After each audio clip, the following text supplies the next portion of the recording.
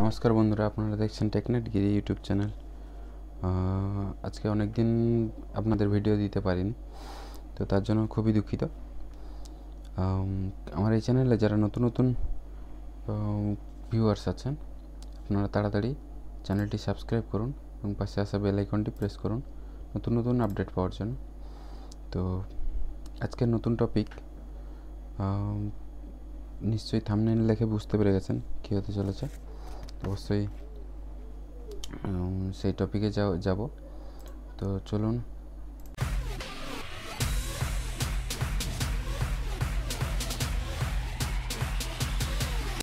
প্রথমে গুগলে গিয়ে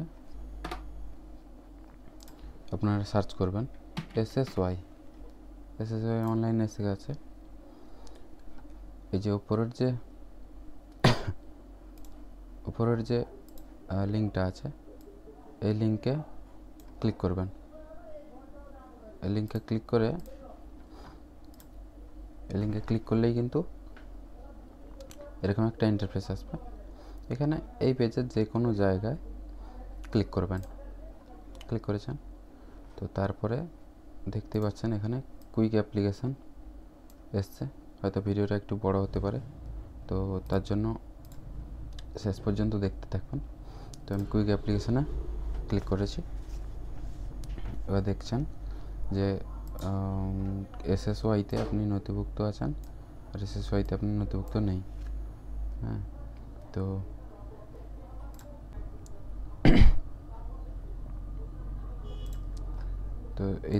এই দুটো অপশান এসছে, দেখতে পাচ্ছেন। যারা নথিভুক্ত আছে অর্থাৎ রেজিস্টার করা আছে তারা এইখানে ক্লিক করবেন। যারা রেজিস্টার করা নেই এইখানে ক্লিক করবেন। ঠিক আছে,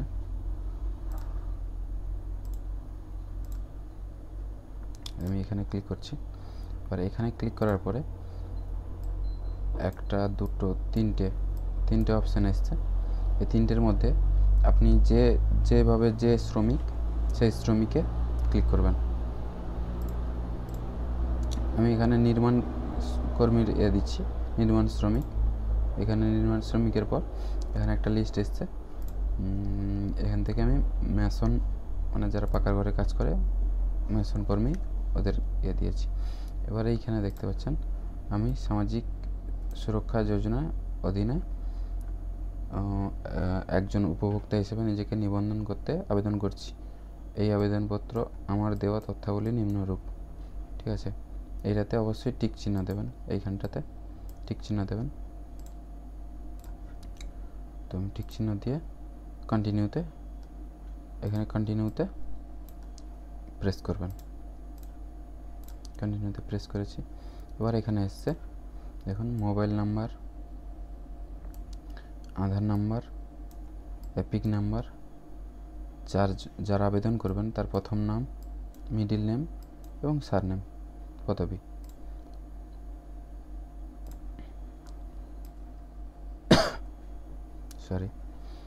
তারপরে দেখতে পাচ্ছেন পিতার নাম, মাতার নাম, জন্ম তারিখ, বয়স, লিঙ্গ মতলব মানে মেল ইয়া ফিমেল ইয়া আদার্স কিছু। এখানে ম্যারিটাল স্ট্যাটাস দেবেন। এখানে যদি মহিলা আবেদন করেন এখানে অবশ্যই স্বামীর নাম দিতে হবে। তাদের ধর্ম দিতে হবে, সামাজিক শ্রেণী মানে category, SC ST general OBC বিভিন্ন রকম থাকে।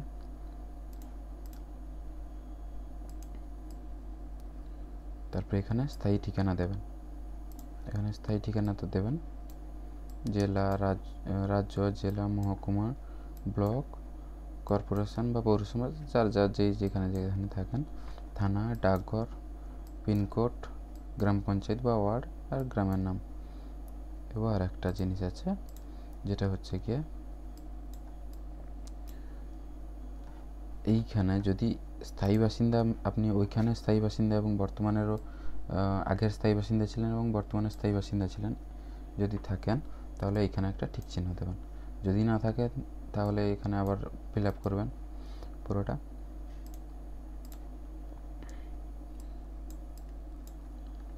তো ফিল আপ করে এখানটাতে টিক চিহ্ন দেবেন। টিক চিহ্ন দেওয়ার পরেই কিন্তু আপনার এখানে দেখতে পাচ্ছেন সাবমিট অপশান এসছে। তো সরি, তো আমি ফিল আপ করে সাবমিট অপশানটাতে ক্লিক করব। তার জন্য পজ করছি। তো বন্ধুরা, আমি কিন্তু এখানে সব কিছু ফর্ম ফিল আপ করে নিয়েছি। এবার সাবমিটে ক্লিক করব।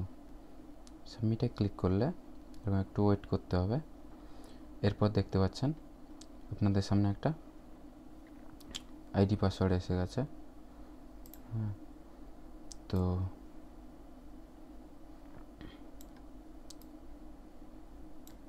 আইডি পাসওয়ার্ড এসে গেছে।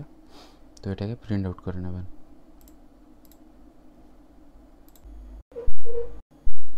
তো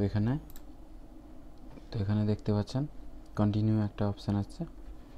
কন্টিনিউ অপশানে ক্লিক করবেন। তার আগে এটাকে কপি করে নেবেন, কন্ট্রোল সি মেরে। তো কন্টিনিউতে আমি ক্লিক করছি। কন্টিনিউতে ক্লিক করার পরে আপনার সামনে দেখাচ্ছে যে photo of applicant, signature of applicant, photo of Aadhaar copy, photo of epic card, photo of bank passbook first page, R form 1, যেটা আপনাদের ইয়ের থেকে দিয়েছে, SSY থেকে, পঞ্চায়েত থেকে।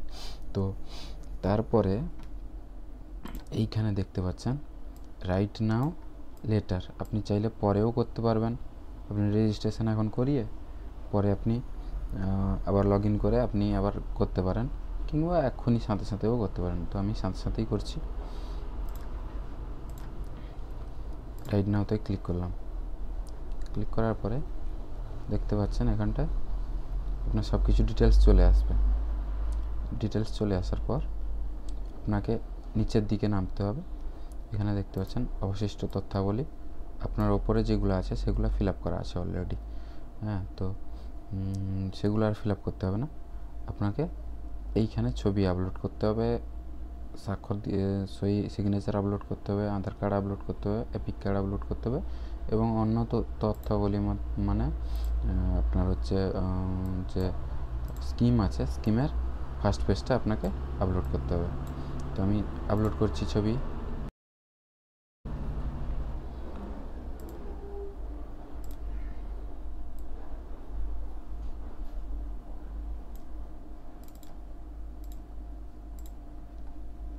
সিগনেচার আপলোড করছি, আধার কার্ড আপলোড করছি, এবং অবশ্যই আপনার ফাইলটা হতে হবে 2 MBর মধ্যে, ঠিক আছে। তারপরে আপনার এপিক কার্ড আপলোড করতে হবে, মানে ভোটার কার্ড, এবং শেষে তারপর হচ্ছে গিয়ে এখানে স্কিমের যে বইটা আছে, পাসবইটা, SSY পাসবুক, তার ফার্স্ট পেজে স্ক্যান করে রাখবেন, সেটাকে আপলোড করতে হবে অন্যান্য নথি হিসেবে। অবশ্যই যদি BPL থাকে এখানে ইয়েস করবেন, হ্যাঁ করবেন, দিয়ে BPL নাম্বার দেবেন। আর যদি না হয় না করবেন। তারপরে ওর যে ব্যাংকে অ্যাকাউন্ট আছে সে ব্যাংকে ডিটেলস দেবেন। এখানে আমি যে ব্যাংকে তার অ্যাকাউন্ট আছে সেই ব্যাংকের ডিটেলসটা দিচ্ছি।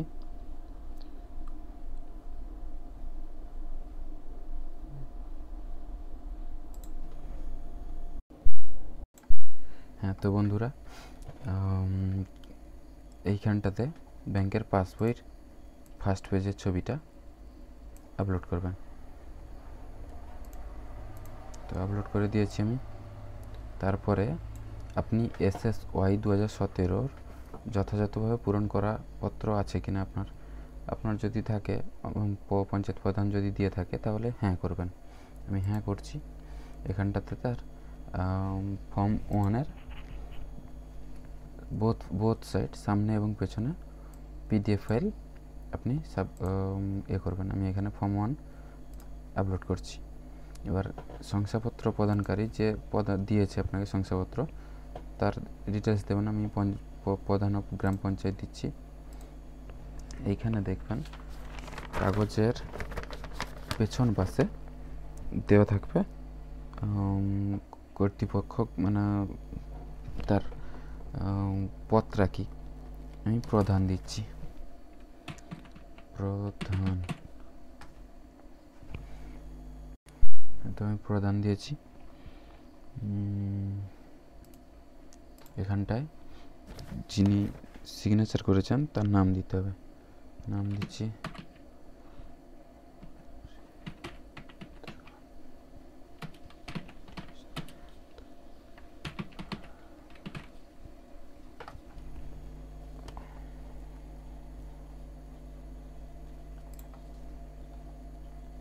এবার আপনি আপনার উপর, আপনি যদি পরিবারের হেড হন তাহলে কিন্তু আপনাকে আপনার উপর পরিবারটাই পুরো নির্ভর থাকে, ডিপেন্ডেন্ট থাকে। তো এখানটায় আপনার পুরো পরিবারের সদস্যের নাম দিতে হবে। তো এখানে হ্যাঁ করবেন। হ্যাঁ করার পরে এখানটাতে আপনার পরিবারের সদস্য রেজিস্ট্রেশন নাম্বার দেওয়া আছে কিনা এখানটা দেবেন। যদি দেওয়া না থাকে তাহলে না দেবেন। এখানে যে ডিপেন্ডেন্ট তার নাম দেবেন।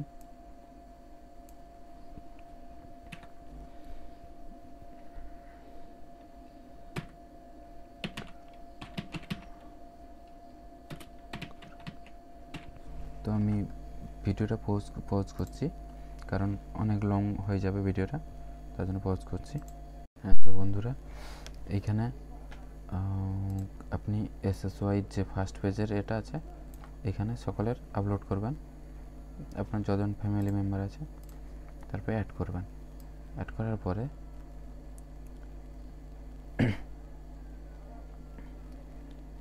আপনি কি মনোনীত ব্যক্তি অ্যাড করতে চান, মানে আপনি এই ফ্যামিলির মধ্যে কাউকে একজন মেন নমিনি হিসাবে রাখতে চান? আমি হ্যাঁ করব। হ্যাঁ করে নাম দেব,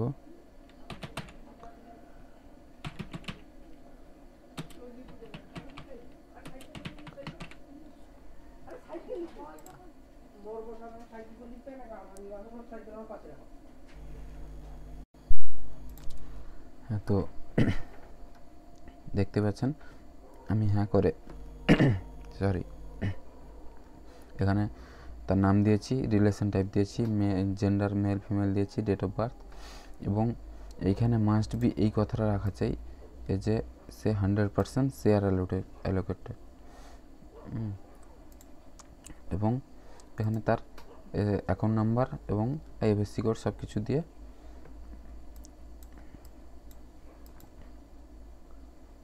নিচের দিকে আসবেন। এখানে উনি পিএফ বা ইপিএফের যদি তার কোনো অ্যাকাউন্ট থাকে তাহলে আপনি এখানটা ইয়েস করতে পারেন, অথবা আদারওয়াইজ নো করতে পারেন। নো করবেন, আমি নো করছি। তো এখানে তার ফ্যামিলি ইনকাম কত আছে দিতে হবে। এখানে ফ্যামিলি ইনকাম আমি 48,000 করে দিচ্ছি, ঠিক আছে।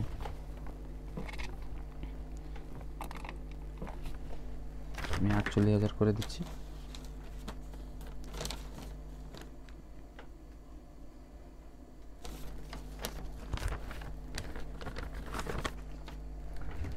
দিয়ে এখানটায়